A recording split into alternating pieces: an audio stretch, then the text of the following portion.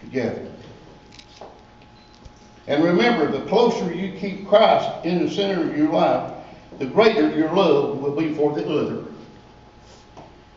Edgar, in taking Kendra to be your lawful and wedded wife, before God and all these witnesses present, you must promise to love her, to honor and cherish her, and leaving all others, to cleave only to her, and be to her in all things a true and faithful husband, so long as you both shall live. Do you so promise? Kendra, in taking Edgar to be your lawful and wedded husband, before God and these witnesses present, you must promise to love him, honor and cherish him, and leaving all others, to cleave only to him, and to be to him in all things the true and faithful wife, so long as you both shall live. Do you so promise? I do.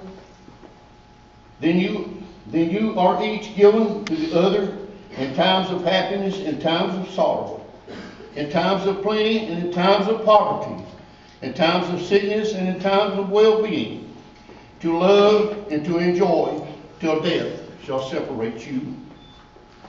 May I have the rings, please?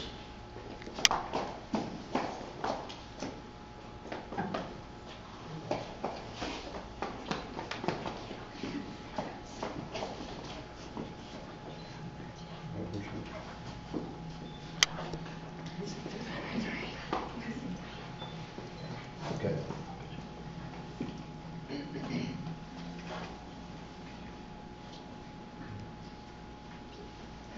From the time immemorial, the ring has been used to seal the most important of all human commitments. The ring is a beautiful symbol of your love. It's an unending circle symbolizing the eternity of your love.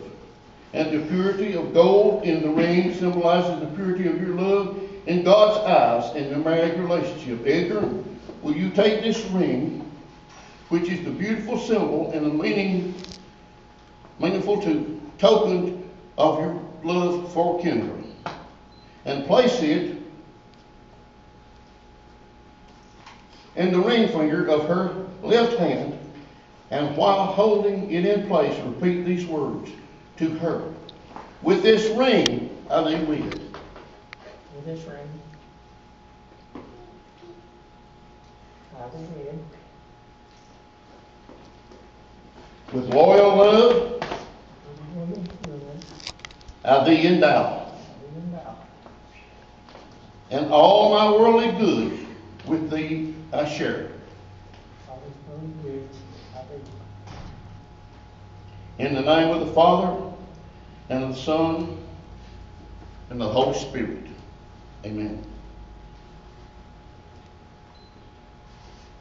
Kendra, this ring is a beautiful symbol and meaningful token of your love for Edgar. Will you now place it on the ring finger of his left hand, and while holding it in place, repeat these words to him.